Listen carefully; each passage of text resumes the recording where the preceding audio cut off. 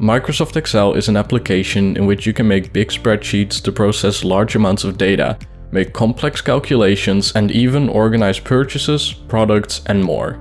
In this video, I will help to make you familiar with the Excel interface so that you can start using it right away. Let's begin. When you first open an empty Excel sheet, you will first see the ribbon at the top of your screen. Maybe you're already familiar with the ribbon from other Microsoft 365 applications, such as Word and PowerPoint. In the ribbon you can find almost all options you need to get the most out of Excel. In the tab Home, you can find all text and cell style functions and buttons to undo and redo steps you've taken in Excel. In the Insert tab, you get the option to add different elements to your spreadsheets, such as illustrations, images, charts, and more. At the tab Formulas, you will find everything you need to create mathematical formulas that you can use to manage data more easily or calculate complex equations. In Data are all the options to retrieve data, transfer data, and even sort and filter it.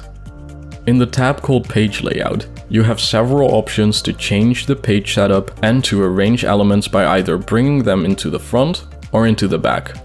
With the Review tab, you can add comments, automatically check your spelling, change the settings for your spell check, and protect your worksheet by, for instance, locking cells. Above the ribbon, you can find a few useful buttons to, for instance, enable or disable autosaving of your document or manually save your document.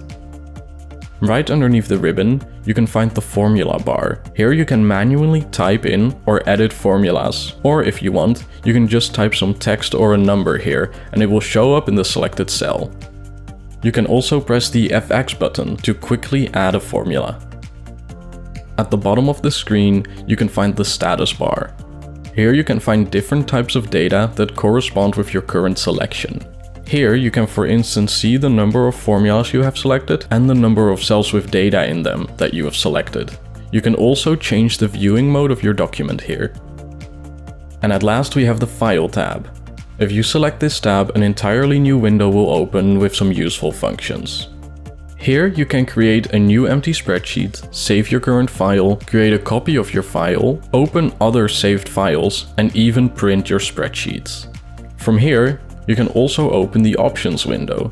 Here you can change your program settings to customize your Excel experience even further. And those are all the basics you need to know to get started with Excel. Now it's time to play around with Excel yourself. Good luck!